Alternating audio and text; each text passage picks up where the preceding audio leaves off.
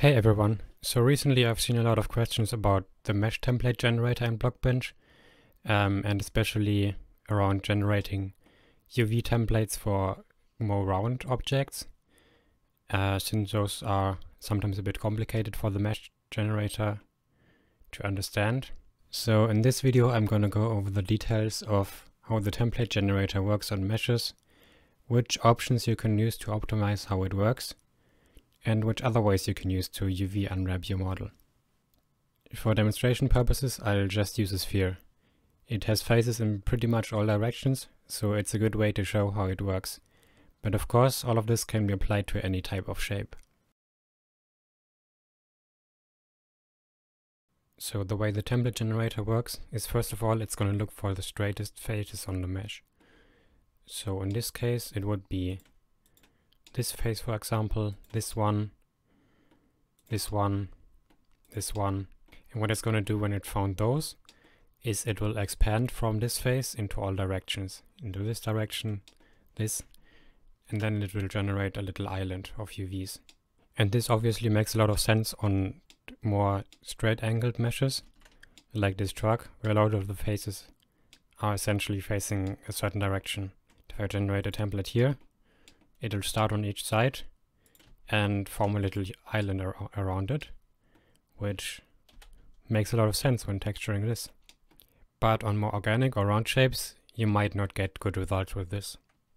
And sometimes these will end up a bit uneven. That's because the shape is curved, so there's not really a way to make it directly straight without stretching pixels. So for example, you can see these faces are a bit at an angle. Okay, there's a couple of ways you can affect how a UV is generated. And first of all, there are these two options in the template generator. So first of all, there's the edge angle threshold. And that's by default 36. That's essentially the angle between two of these faces, where it will still connect them to an island. So for example, between these two faces, if it starts here and the angle to the next edge is smaller than 36, it'll consider adding this face to the island. The next value is the island angle threshold, and that's essentially the angle between the origin face of the island and the farthest out face. So for example, when it starts here and it gets to this face, and this is more than 45 degrees away from this, it'll stop generating the island. And that's what you can see with the default value, is it'll stop here. And if I, for example, set this to full 360, now it's going to generate a template for the whole sphere, wrapping around everywhere. So that's already a way you can make your faces and your pixels more straight, depending on how you want to map them. As you can see at the top, it's like this now, which may be what you're looking for. But there are also other ways to affect how it's generated. So for example, let's remove this again. And if we change the edge angle threshold to something like 1, then it won't connect any faces anymore, because the angles are all too large. So now each face will get its own little UV island. And what this means is that on the mesh edges, you'll get sharp edges between your pixels. So that might also be cool. Another thing you can do is use the seam tool. So let's get rid of this again and select the seam tool. And what the seam tool essentially does is you can select an edge, and you can select between 3 different modes for how to handle the seam in the template generator.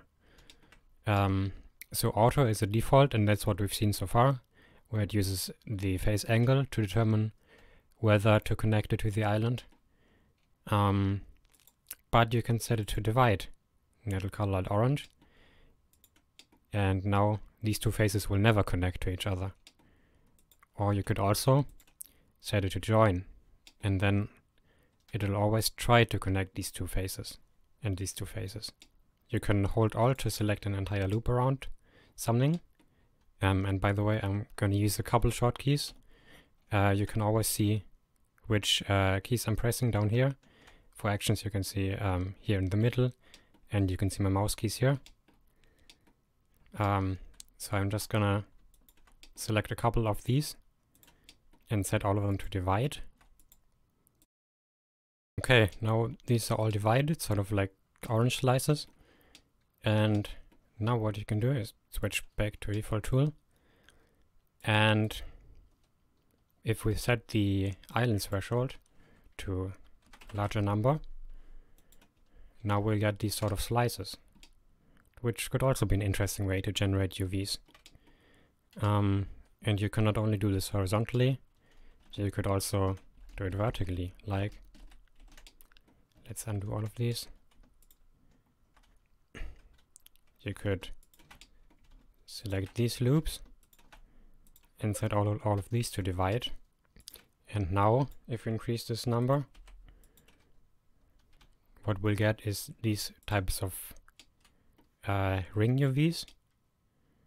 Of course, what you can also always do is manually edit the UV. So if I generate a template for this one, and for example, I wanted this face to be straight, what I can do is zoom in the UV editor, and there are always two tools to modify your faces. Here at the top, there is the rotate tool, which you can use to make it straight, essentially.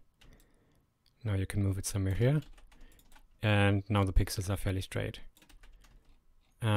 But what I could also do is, if I, for example, wanted to connect it to the red part here, check out, okay, where's the red part? Okay, up here. Don't have space up here, so I'm gonna enable move texture with UV and drag it somewhere down here. Oh, maybe a little more. What I can do now is disable this and grab this one, then hold Control and click this one and right click connect UV faces. And now it's straight up connected to this face. So another technique for UV mapping that might be useful for you, especially if you want to texture a relatively large section on your model in sort of one connected area, is projection from view. So currently in May 2023, you'll need a plugin for this. Later it might be integrated into Blockbench. So what we'll do is just select a couple of these faces, and what we'll need is a plugin. So go to File, Plugins, and install mTools. Okay, and now you can use the orbit gizmo and click on one of the sides so that you see it in a sort of frontal view, and right click mTools, UV mapping, project from view, and this will sort of project what you can see in the viewport onto your UV map. This is a bit too large, so what we can do is zoom out here and just do it again. Now it's a bit smaller. What we can also of course do is scale it here. Let's hold Alt to lock the aspect ratio, and you can hold Control to disable snapping.